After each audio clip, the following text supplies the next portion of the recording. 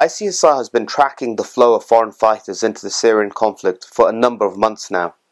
Last April, we published the first authoritative account of the numbers of European foreign fighters going over to participate in the conflict.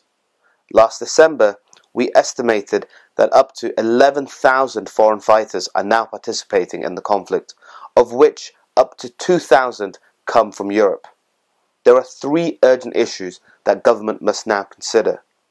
The first is what powers are available to the security service and police in preventing and disrupting the travel of would-be potential foreign fighters who wish to leave this country and travel abroad to participate in jihadist activity.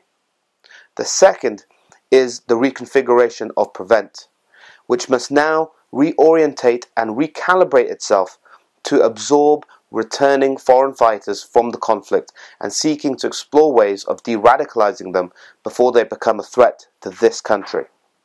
The third issue is reconfiguring our approach to the narrative. Traditionally, over the last decade, the Islamist narrative has been one of the West being at war with Islam, and it's that PREVENT has sought to damp down and to address.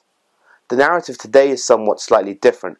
It's an intra-Muslim discourse of Sunni v Shia, and it's that side which is now driving primarily the source of radicalization, so government must look into ways of dampening down tensions on that side. In the coming months, ICSR will be producing a series of reports looking at this issue, and we urge you to go to our website to read more about that.